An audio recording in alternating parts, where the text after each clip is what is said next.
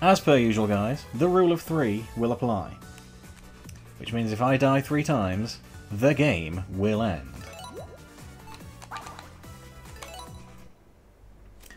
We are not aiming for perfect.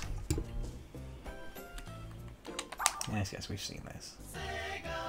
Sega.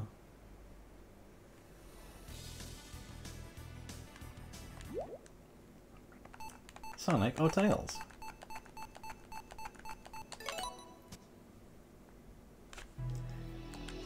I don't... It's been a while since I've used OBS, admittedly.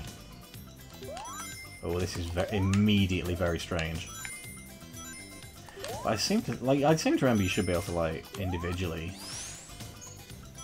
like, change the volume and stuff. Whoa, Nelly. Oh gosh.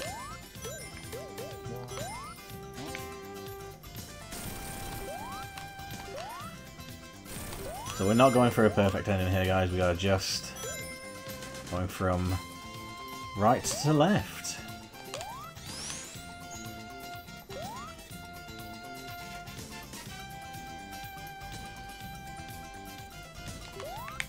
You know, in other words, we're playing the game wrong. Amy Rose? Is Amy always in this level? Have I always jumped over her?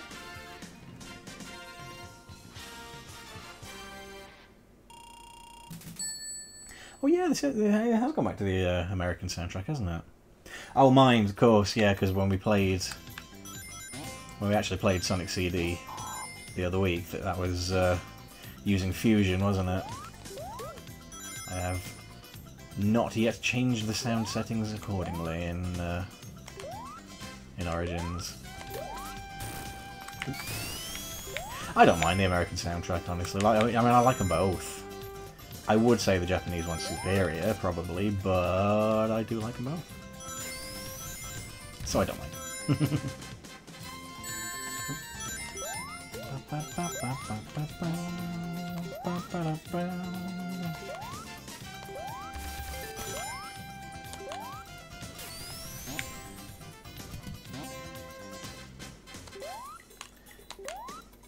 I don't know how I've managed to miss her. I don't know, maybe I've just like always been on the higher path and just like shot over her or something.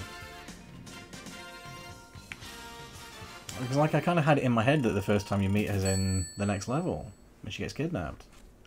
Who knows, maybe I've forgotten. Oh no, state of this. Woo! Oh.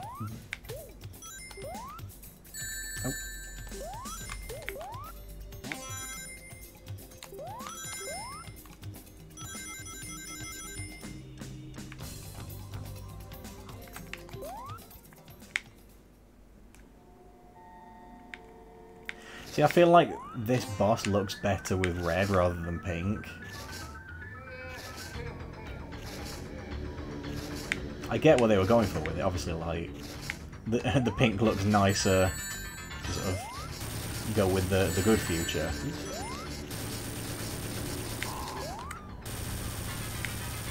It's weird that Robotnik would think to do that, isn't it?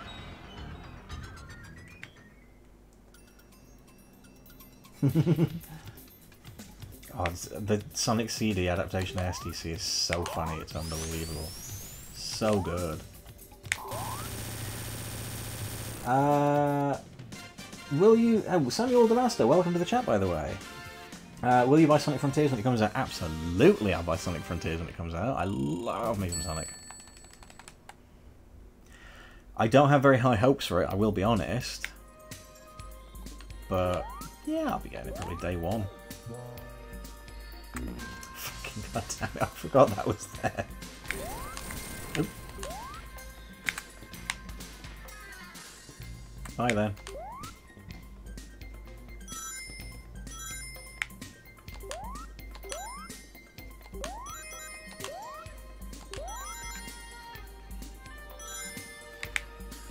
Yeah, doing a 3 life challenge on Miramon. I'm gonna see if I can.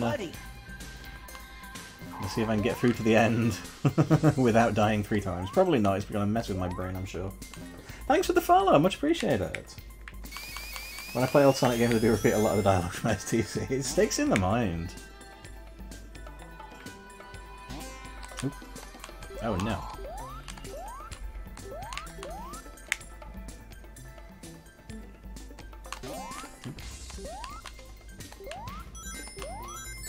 Oh, I didn't even see that. Tentomushi, name of that badnik, I think, which is ladybird in Japanese. Oh no. Ah.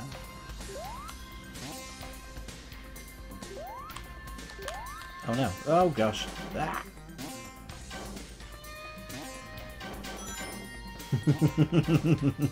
Oh yeah, that bit's so cool.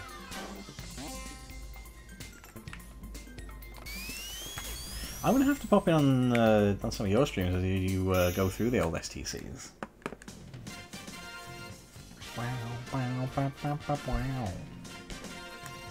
See, when you're playing this like just for speed, you really rock it through the levels.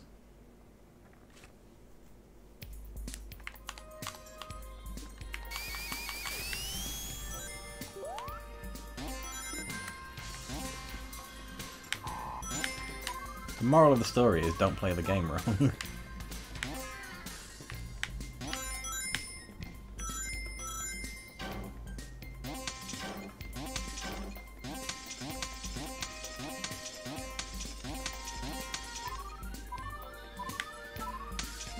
All the ones I just for on place on demand, maybe I'll have to check them out.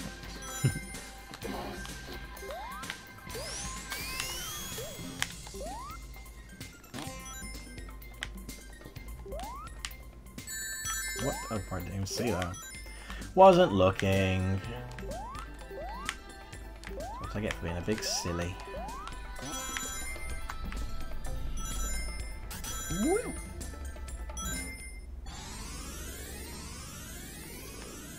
Music is too calming, pretty much. Game's a bit lackluster if you don't play it right, yeah. But this is the thing, like, this is the source of most of the detractions that people have for CD, because they are playing it like a normal Sonic game. And if you do that, as we are currently demonstrating, you get a very quick game.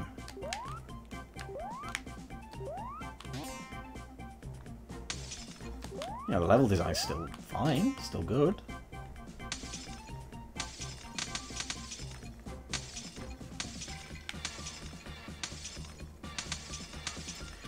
But yeah, it's a very different experience if you don't do it as intended, I suppose. But then again, it's one of those games you can play it how you like, really, can't you? You can play how it makes you happy, as is the Sonic way.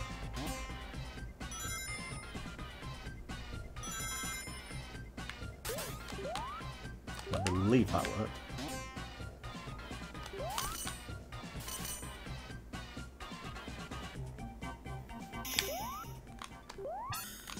Try the old special stage, why not?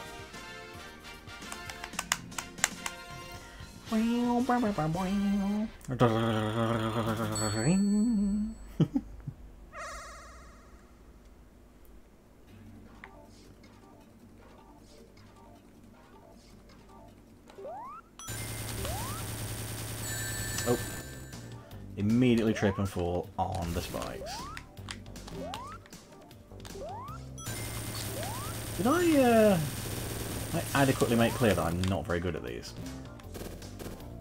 Because I'm not. At all. Oh gosh.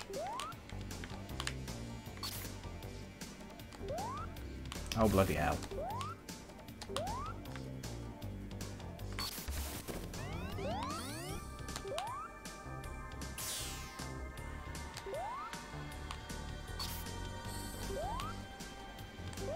This music's quite haunting, isn't it, really?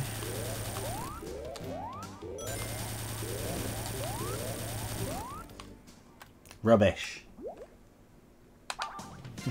628 coins. What the friggin' hell am I doing with that many coins? Crazy. I wonder how high they go. Oh, there we go. 629.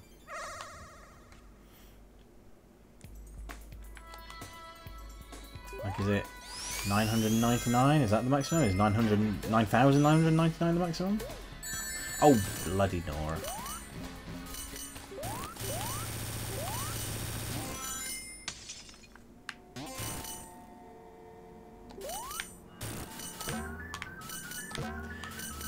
much as I love the Japanese boss theme, this one's genuinely kind of fucking frightening, so it works really well. There we go, nailed him tonight. I was having loads of trouble with him the other night.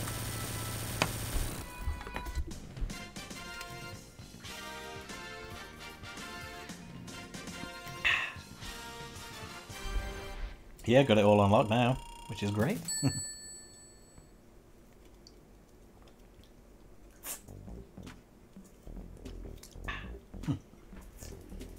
Tidal Tempest.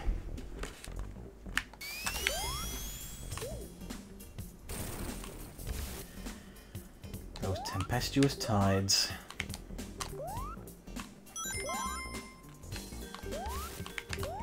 Which, much like time, wait for no man.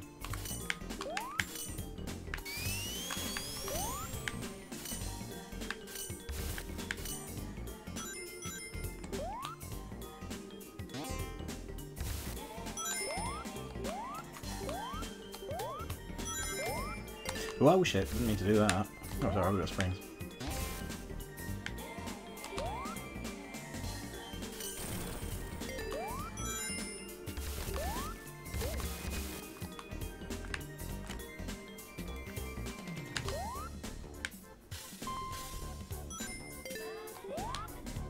Boink. Oh no. Oh, for goodness sake. Ooh, oxygen.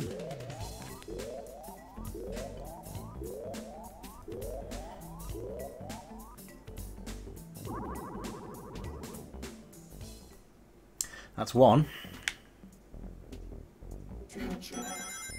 Lone Rebel is Summer 96. What are your thoughts on Vince retiring? Oh, sorry, Homer's come ahead. I hate this Fresh Prince sounding music compared with the Japan music. I never even made that connection before. Vince retiring. Wow. I mean, I never thought I'd see the day. I think we all assumed that the only retirement Vince McMahon would be taking would be going out on his back in a pine box. As was pointed out on Twitter, I can't remember who it was. I think it was either one of the wrestling journalists or a high-profile wrestling commentator on Twitter. You think of all the stuff that the wrestling dirt sheets have reported about Vince McMahon over the years, and how it's all just come to nothing. Like seriously, think of all the worst excesses that we've read about. You know, maybe not all of it's true, but if even like 10% of the worst excesses of Vince McMahon are true, and he's gotten away with it, that's kind of worrying. 2 articles in the Wall Street Journal, and he's done. Whatever the full extent of this shit is, I don't know. But it don't look good for Vince McMahon. The whole thing about the, sort of the missing expenses is obviously quite shocking. The fact that it apparently dated back to 2006 is astonishing. Oh, I love this little puzzle. This is quite good. I think, as a fan, I can say I'm indebted to him for the things that he did a good while ago. But I don't think that negates what he's obviously been getting up to personally. Vince McMahon, wrestling promoter, and Vince McMahon, human being.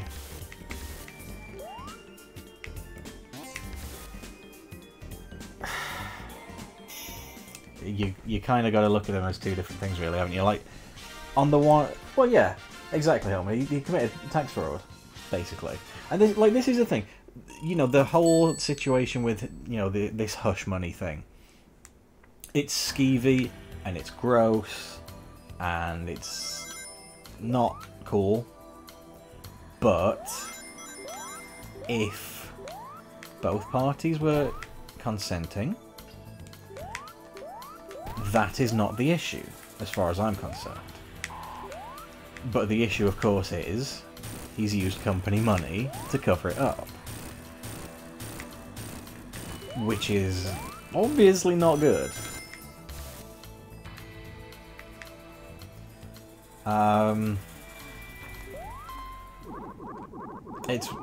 It's fucked, and it's stupid as well, and it's a large amount of money. I can't remember how many millions it is, but it's a lot. And it makes you wonder what in God's name he was thinking. Well, actually, do you know what? I know exactly what he was thinking. He was thinking, I'm Vince McMahon, I can get away with anything. How many times have we heard the old, oh, I beat the federal government? Yeah, not this time he didn't, mate. He's believed he's untouchable for so long that he's actually tried to put it into practice and found that not actually the case.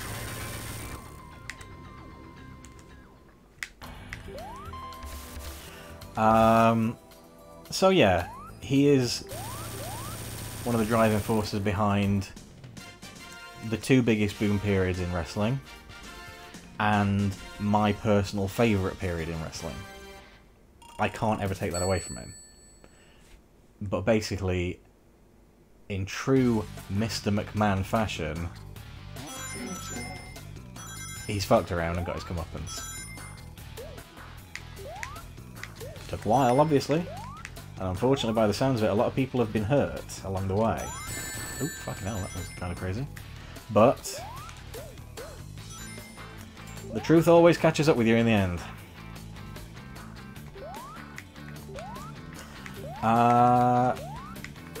As for the immediate future of the company, I think we are only kidding ourselves if we think we're going to see immediate change. That's...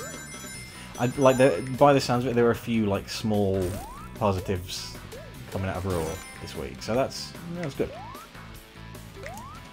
But I think if we're looking for sweeping change, we'll be waiting a while.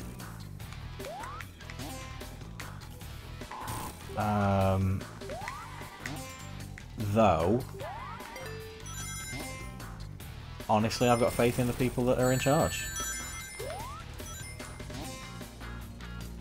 I know Stephanie McMahon is not always the most popular wrestling personality with the internet wrestling community. I appreciate that. I am stuck in a room. What do I do here?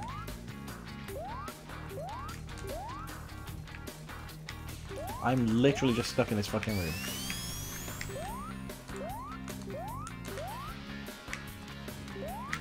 What the fuck? Oh, what the hell? That was so weird. Yeah, I appreciate Steph isn't always the most popular person with wrestling fandom, but she is a successful businesswoman. So she is the, if you're going to give it to anyone to run the company, she is the right person to be made currently co-CEO with Nick Khan, who I assume is also fit for the role. I don't know much about him other than the fact he's got a bit of a penchant for balancing the books, and that's fine, that's his job, that's what he came to do. Triple H being in charge of talent, fucking love it, mate. Very happy with that, and I know a lot of the wrestlers are happy with that, and honestly, when your wrestlers are happy, your product is better all around. So yeah, I don't think we're going to see big sweeping changes overnight. I imagine the next couple of months are probably going to be largely finishing off storylines they've had planned for a while. I suspect Clash at the Castle is probably going to be the first major sign of change, because that's a big event that they're hoping to put a lot of eyes on the product with. It's obviously going to get a lot of people from outside America watching. It's too late for them to do anything about SummerSlam, realistically. Just is. But yeah, I think Clash at the Castle is probably going to be the first big event they do coming up, where we see a bit of a change. I think it's probably going to be I honestly feel like we'll probably do some new main eventers because they have fed everyone to Roman Reigns and there's no one left at this point. I don't fucking want Austin Theory as world champion, but that certainly seems to be the way they're going. I don't like Theory, I don't give a shit about him, but I feel like the only we know that Roman Reigns is looking at going part-time now, so the only remaining thing to do is get those fucking belts off him, give us the dream match with his cousin. That's that. I really fucked this one up, haven't I?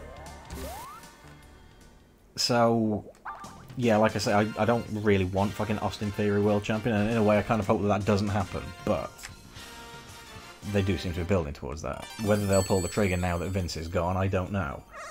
I think Triple H, being a talent himself, and I'm gonna be honest with you here, one of the best to ever do it, he appreciates what makes a good, not just a good wrestling match, but also like a good wrestling superstar.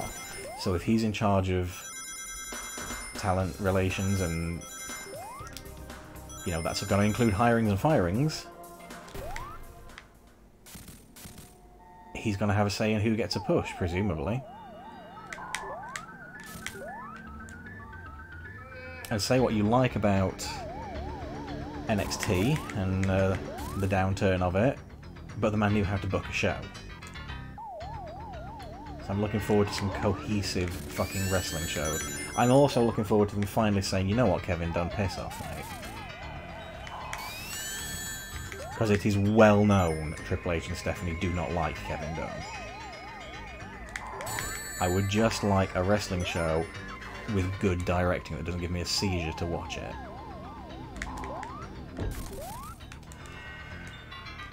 So yeah, I feel like change is on the horizon. I feel like it's a good thing that someone who did a bad thing has been caught out for doing it and is now being punished for it. Don't get me wrong, Vince is not... He's hardly going to live, you know, he's not going to jail. There's no way, there's no two ways about it. He's just simply not. That's how it works when you're rich in America, or even Britain. He will get away with it, but he won't fully get away with it, because now I think the truth's going to be laid bare. But I think the future of the company... Yeah, I don't mind 2.0 either, honestly. I think the future of the company's probably in the right hands, honestly, and I think we all have known it's long overdue for, if not a changing of the guard entirely, then, you know, a changing of the company's methodology. For absolutely well too long, the entire company is hinged on the whims of one man. And whether, you know, at the end of the day it's his company, or it has been until recently, obviously, it's... Vince is famously out of touch with his audience, and has been for a long time. So if nothing else, it's going to be nice to have an environment where some different voices get to maybe have a say. And hopefully some voices that know what makes a good wrestling show, and what the fans are after in 2022. And I feel like Triple H is more that guy than Vince McMahon in 2022. With Triple H, Stephanie McMahon and Nick Khan in control, do you see the 24/7 title being gone as well as retiring the title? I don't know. I mean, I could see them keeping it around, because it's kind of a comedy title, isn't it? I think when they introduced it, I was like, I'm not so sure on this, because the 24/7 rule devalued the hardcore title astonishingly. But given they pretty much, like, it soon became apparent that it was a comedy belt, and you're not entirely meant to take it seriously. So I don't mind it being the silly, funny backstage skit belt, that's okay. If they did get rid of it, I wouldn't miss it. They're obviously not bringing the hardcore belt back.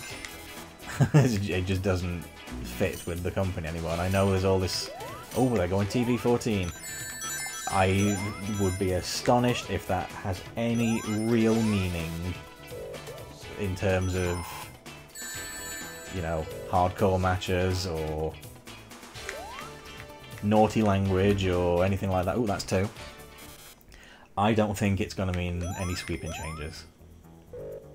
I'll be honest, I do think the company has too many belts. but I don't know how you fix that. Because with the brand split, you kind of need them. But at the same time, there's still too fucking many of them, and I hate it. See, I was always fond of when they first brought in the original brand split, which you can hear me talk about on the Ruthless Aggression Relived podcast, where your women's champion and your WWE champion would defend their belts on both shows. And I kind of feel like that is a good way to do it, you know? So then, like, most of your talent can be on their individual brand, but then the champions being on both means sometimes things can be a little bit more fresh, and, you know, they're not always fighting the same opponent. And at the end of the day, they've given both of the world titles to Roman, they've given both of the tag titles to the Usos. That's effectively where they are anyway at the minute. So right now, there's very little argument against doing it that way. Because that's what they're doing, you know? Oh, here we go. This one really tripped me up the other night, didn't it? This might be 3 coming up shortly. So I don't know. I think a lot of the belts have been kind of devalued over the years. I'm looking forward to hopefully that changing. I'm also quite looking forward to Cody Rhodes becoming world champion, because that's clearly on the cards. And as someone that loved dashing Cody Rhodes, someone that thought undashing Cody was one of the best fucking things on TV, I am here for it. The man's a fucking nutter, but he's a great wrestler. Oh, that's 3. Bollocks.